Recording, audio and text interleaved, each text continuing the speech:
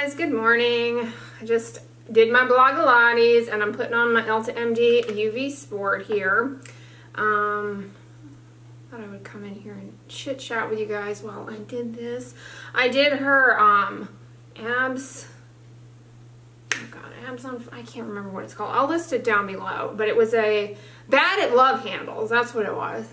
My gosh, that's only like 3.5 minutes, but I'm kind of dying by the end of it.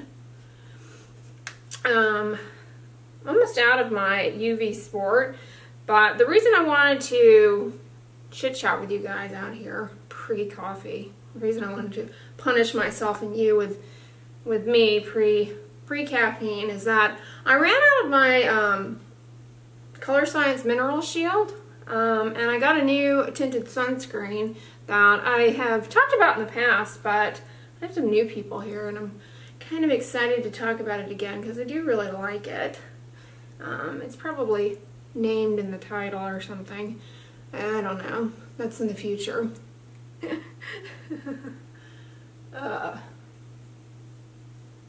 So, funny story. Last night yesterday I ran out of toilet paper. I know, TMI. This is one of the charms of living in an apartment. When you run out of toilet paper and you don't realize it until midnight at night, you can't exactly run out to the store, and then you have to go to the bathroom in the middle of the night. You can go to the gym and use the bathroom there. So at 2 o'clock in the morning I had to go to the bathroom. So I'm like crawling through the halls in my PJs to go to the gym and use the bathroom in the gym.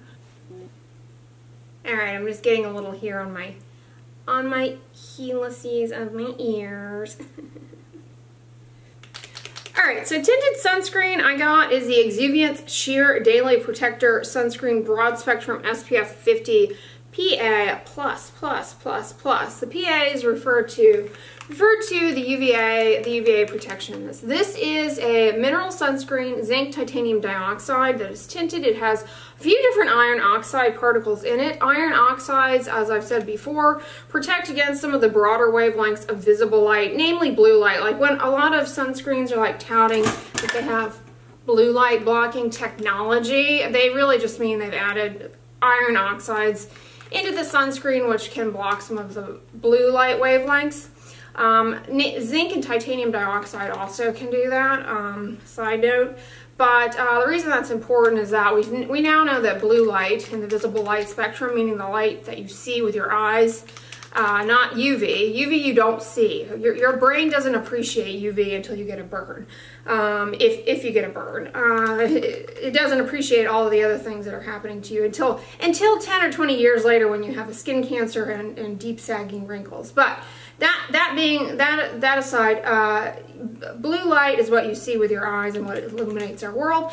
And if you're suffering from hyperpigmentation or melasma, it's been shown that wearing a sunscreen, period, alone will help the hyperpigmentation as opposed to doing nothing.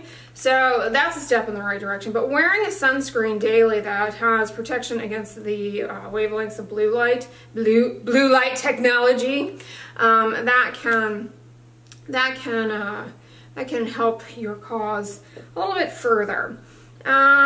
It just, you know, if it's going to improve, it's going to improve faster kind of thing. Not that blue light is necessarily causing the melasma per se. We don't really know, to be honest with you, but it seems to contribute to stubborn cases of it. But anyways, this is pretty expensive, but I've used it in the past and I do really like it. Honestly, I think it's kind of similar to the Color Science one that I was using. Maybe a slightly, ooh, it comes out really liquidy. Really liquidy. This also has green tea in it, by the way, it has EGCG, epigallocatechin gallate, which is the antioxidant in green tea. Can, you know, theoretically scavenge free radicals and help fight pollution. That's kind of a shot in the dark. It has been shown to diminish the appearance of pores and to improve some of the lesions of acne. Yeah. So People always want to know about putting green tea on your face. I can't tell you that. The studies were done with an EGCG or green tea containing leave-on lotion, not putting a tea bag on your face. So I can't tell you how effective that would be. But you certainly can try it. I mean, I'm not saying it won't work. I just don't know what to tell you. Speaking of color science, I got a new Total 3-in-1 Renewal Eye Therapy. I never thought I'd be using, quote, an eye cream, but whatever. This is a tinted sunscreen that goes underneath my eyes in a convenient stick applicator. I do really like it. I can't explain exactly what it is about this one. No, there's not a cheaper alternative. I've looked. There's not one that I think works as well as this. This little stick dabby, though, lasts a really long time. I have to say that. Likewise, that mineral face shield lasted a really long time. Same thing with Elta MD sunscreens. They last forever. I mean, they have a good spread aesthetic, I guess.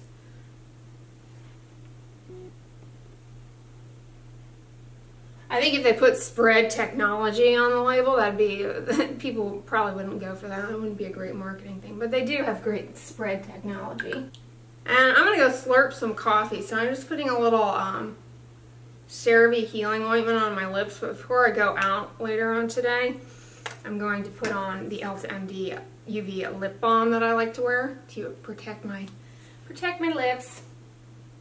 But I really like it a lot. You know, for whatever it's worth, I think if you, like, you guys always ask me about, are these expensive skincare lines worth it? Or like, you ask me about all of these serums and things. I think if you want to spend money on skincare, spend it on an expensive sunscreen that you like, because honestly, that's what the most data we have for anti-aging stuff and for skin health benefit and all of that is in sunscreen. So, you know, if you want to treat yourself, buy expensive sunscreen that you like and use, rather than trying out all these hyped up products that have very little backing behind them and are largely just fragrance. Speaking of fragrance, Algenist makes a sheer tinted sunscreen similar to this that some of you have asked me about, and it has fragrance in it, so this is a better choice than Algenist. I'm glad I got it. One of my viewers liked this a lot. One of my viewers in the who won my last giveaway, one of my giveaways, where you guys had to mention what your favorite sunscreen is. This was a favorite of one of you out there who won, but yeah, it's a good one. Book update. I mentioned I went to the library this week. I started this book, Charms for the Easy Life by Kay Gibbons. I only read the first 10 pages last night to put myself to sleep, but I think I'm really going to love this book a lot. I don't know. I think if you're somebody who likes historical fiction, maybe I'm jumping the gun here too early, having read only 10 pages. I think you will really enjoy this. Those of you out there who always recommend, what is that book, that series that's really popular, that was written by somebody with maybe a science background. They're making, it's a Starz show. Outlander. Those of you who like Outlander, this isn't like Outlander at all, but if you like that kind of historical fiction with strong female roles, leads, I don't know. I haven't read Outlander. I started it and I just couldn't get into it. But for those of you who like historical kind of fiction type books, I think you'll like this. Plus, I really think that the characters, the women in this you'll enjoy. I don't want to recommend it just yet, having only read 10 pages, but I'm really looking forward to finishing this. This was, I found this on, browsing Goodreads late at night. I'm not on Goodreads, like, actively, or somebody that you could follow for any guidance on book selection. I just go on there and, like, browse other people's stuff to get ideas for books to read, and this is one that came up. I'm glad I got it. It took forever to come into the library, but yeah, happy to have that. So anyways, much better. Now I'm becoming human again. I just put on my new Ana Luisa jewelry, the little cubic zirconium. I really like them, they're cute. I'm channeling my inner ballerina here with these on. And I'm wearing my jeans again. Aren't you guys proud of me? So yeah, I'm gonna sit here, slurp on some chaga and coffee. respond to some of your comments, and then my mom and I are gonna go to Lowe's because I need to get light bulbs. I got a new light fixture for my closet project. Stay tuned. And believe it or not, I'm actually somewhat excited to go to Lowe's, even though I detest Lowe's and Home Depot. The reason I'm excited is I recall last year they had really festive Christmas decor, and I'm almost certain that it's out already, and I'm kind of in the mood to look at it. So that is what is going on. Now I've got my pumpkin apple back there. I highly recommend that candle. It's so good. Tuscany candle.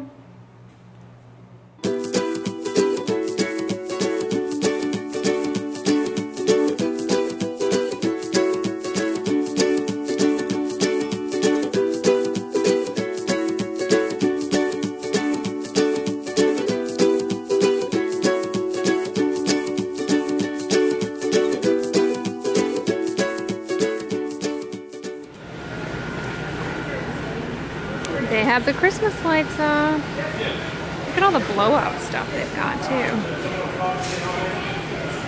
We're in the return line. Yeah, we're here at Lowe's. Say hi. Hi everybody, happy weekend. We're in the return line because I got the wrong size bulbs, so I have to return them and then get replacements. Why is buying light bulbs such a challenge? It's not as hard as screwing one in. No, that takes a team effort. I actually didn't have my receipt because when I pulled the receipt off of the little dispenser thing, I grabbed the tail end of someone's abandoned receipt, and I had that, but the Lowe's employee was very kind. I think we need to focus on these light bulbs. Yeah, let's get the right one this time.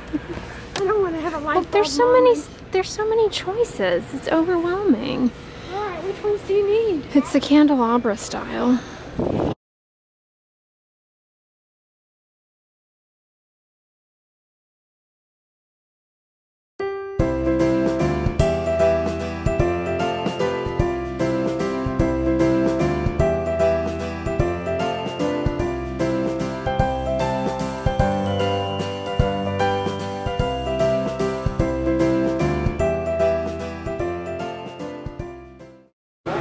We need to get Tybee a stock. We need to get Tybee a stocking. They're pretty. I don't think those $10. are large enough, are they? No, they're not big enough for all the loot he's gonna need.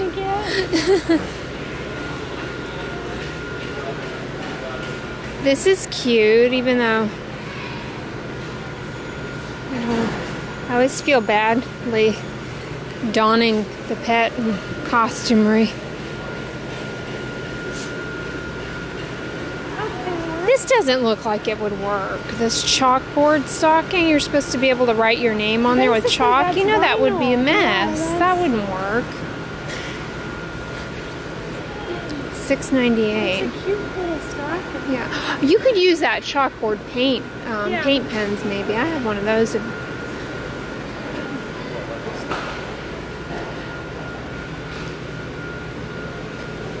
Oh, they have sensicles. I'm curious if these work. Smells fresh cut.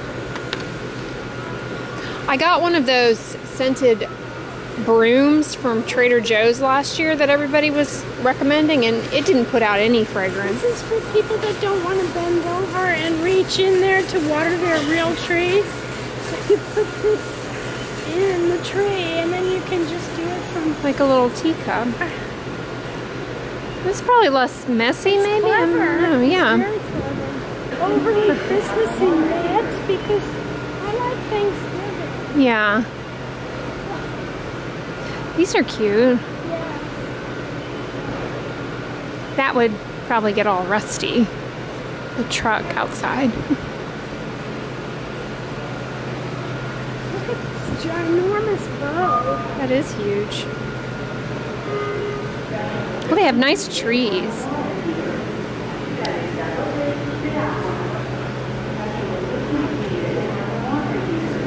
Costco has really nice trees, so they're expensive. These are expensive too, $400. You can get a better deal on Joss in Maine. Yeah. This is the one I was looking at yesterday.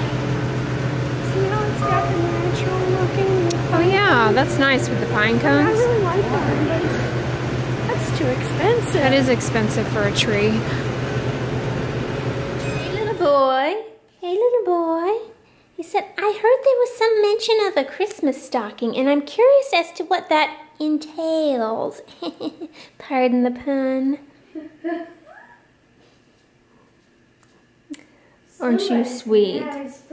You are sweet. You've been a sweet boy as of late. You've been extra sweet. Oh.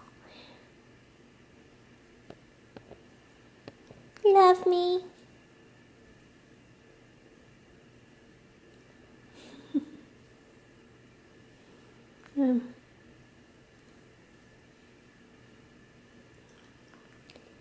Tabby, do you want an updo for the cotillion? For the cotillion, is this your updo? Is this your cotillion updo? I'm coming out. I want the world to know. Pardon the lighting, I'm just here in the bathroom. I wanted to show you all. My mom got this 7th generation free and clean fragrance-free hand wash. 2 thumbs up. This, I think she had this at Target. Yeah, Target. If you are looking for a good fragrance-free hand soap, I really like this one. It does have alkyl glucosides in it, the cocoa glucoside, so if you happen to be one of the unfortunate individuals who is allergic to those, be aware that that's in here, as is decyl glucoside. It also has aloe, which some people can be allergic to or irritated by, but otherwise is very soothing and hydrating. So yeah, I love this. I personally use the Attitude brand fragrance-free hand soap. You can get it on iHerb. I also recommend that one. I am a huge fan of this Carousel foot ointment. I've talked about it in my Walmart video. This will completely change the appearance of your feet for the better and is pretty inexpensive. Much better than getting pedicures or using those pity egg things. It is a salicylic acid based foot ointment that nicely softens the callus on the heels. And if you use this, by the way, make sure you wash your hands afterwards so that you don't touch your face, because that would be irritating. It's meant for the thick soles of the feet, not the face. But I have not been using it for a long time. I ran out of it, and I haven't been using it for a while. And my feet, with running and everything, they were starting to get a little unsightly. I have been using it for exactly 1 week, and I painted my toenails. Oh, gasp! But look at that. It has completely, I mean, this is like, I just want to touch my feet all day. They're super soft. And my heels, I had a big callus here. Completely took care of it. So I've been using it every night for the past week, and now that my feet are socially acceptable, even though I always wear them covered, now that my feet are socially acceptable, I will probably down titrate to a few nights a week. And then I'll start getting lazy about it again and have to start back up with it again. But yeah, highly recommend that stuff. Tyvee, chewing on a carrot. Love my carrots. He's chewing on all over your new rug though. That's why I got the bold pattern, so that things get lost. So it's lunchtime, and I think I'm going to make myself a carrot cake smoothie bowl. So I'll show you guys kind of what I come up with. But my mom has just a few steamed baby carrots here. They're pretty mushy. Can you see the mush on that? She just steamed them on the stove in water in a steamer. And this is the pea protein powder that she got at Trader Joe's. I'm just going to use 1 scoop. 2 scoops is a serving, but I'm just going to use one scoop. This is unflavored, unsweetened, and it's pretty good. And I'll be using some of the unsweetened almond milk from Kirkland. But I'm just gonna get some ice.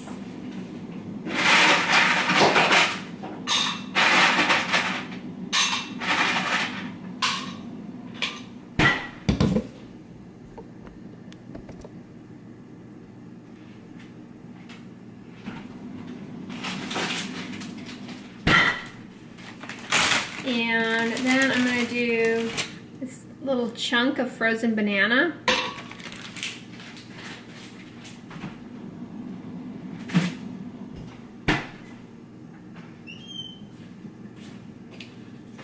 And some cinnamon.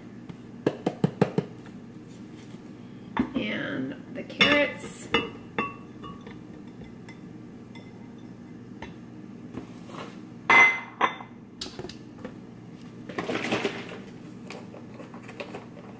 Put some of the liquid in. About a cup.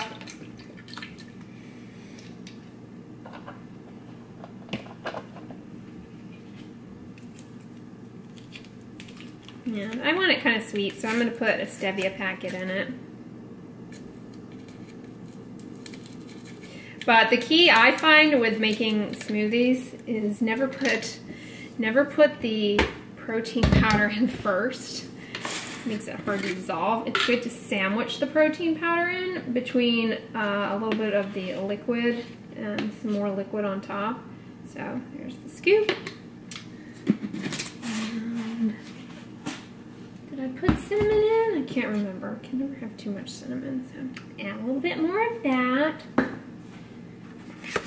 And then this is arrowroot starch. It's kind of like cornstarch. I'm just going to add a tiny little bit just to kind of thicken the smoothie up a little bit. And a little bit of simple vanilla extract. And some ginger. And just a little bit of nutmeg.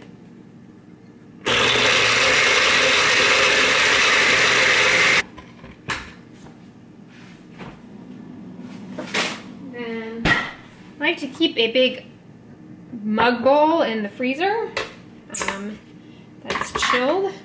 Then you just pour the smoothie bowl right into the chilled mug bowl. And then I pop it in the freezer for a few minutes while I gather my toppings.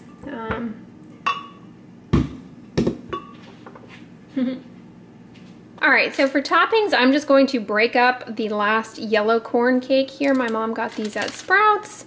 I'm going to use some of these freeze-dried strawberries that she got at the Dollar Tree. And then she has a In Progress PB2 powdered peanut butter. I'm going to sprinkle on top. And I'm also going to sprinkle on top some Bear, these are just baked apple chips. And of course cinnamon, and I will probably do maybe some hemp seeds as well. I almost forgot, my mom has some cooked cranberry in the Frigidaire.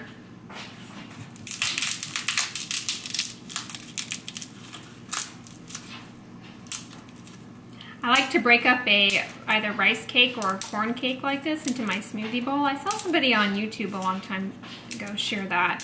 And it gets like nice and soggy in the smoothie bowl, kind of like cereal, like puffed rice cereal. I like that. They're too dense on the tummy. You've had your carrots. You've had your carrots.